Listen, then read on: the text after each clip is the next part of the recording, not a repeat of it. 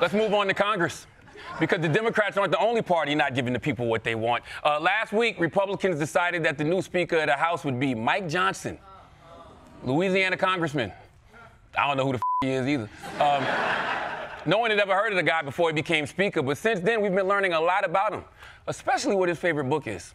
Johnson's religion is the cornerstone of his politics. Go pick up a Bible off your shelf and read it. That's my worldview. In a Facebook post just last year, Johnson argued biblical beliefs couldn't be separated from public affairs, a sentiment he's long championed. Before entering Congress, Johnson did legal work for a creationist museum and has said the Bible depicts actual historical events. You once worked for the Alliance Defense Fund, a Christian advocacy group, and comments you had made both in writing and advocacy for this group about homosexuality, calling it sinful, destructive, and not supporting gay marriage, quote, no clear right to sodomy in the Constitution.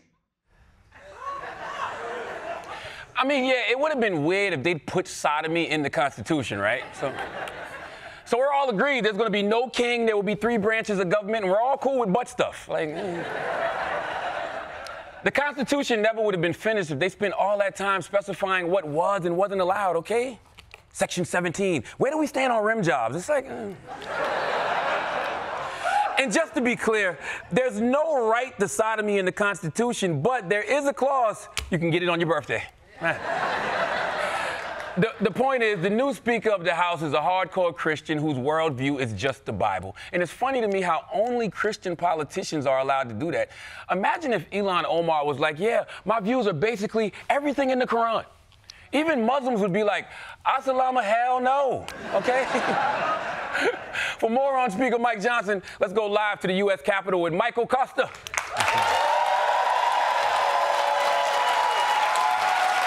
That's right.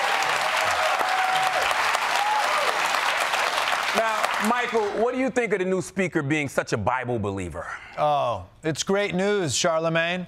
Until now, the House has been a dysfunctional mess of gridlock and infighting, but when you introduce religion into a conflict, it gets fixed right away.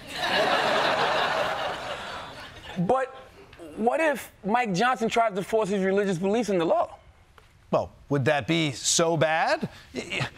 The Bible's rules are timeless and always relevant. Like right here, shellfish must be banned as a detestable abomination. Great idea.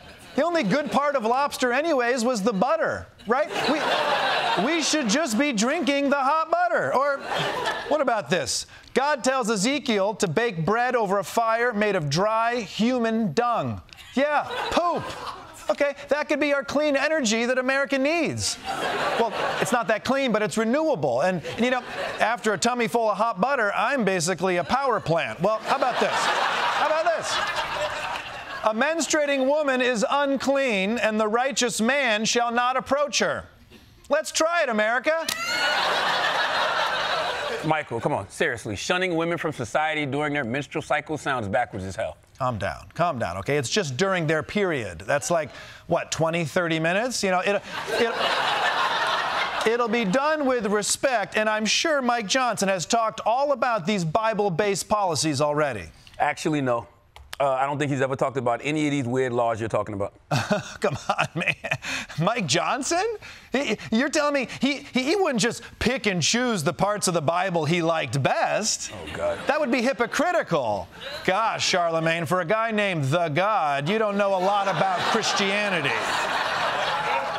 We can expect Mike Johnson to push for all these laws, and I can't wait for him to implement 1 Samuel chapter 18, where David has to bring 200 foreskins to King Saul as a dowry to marry the princess.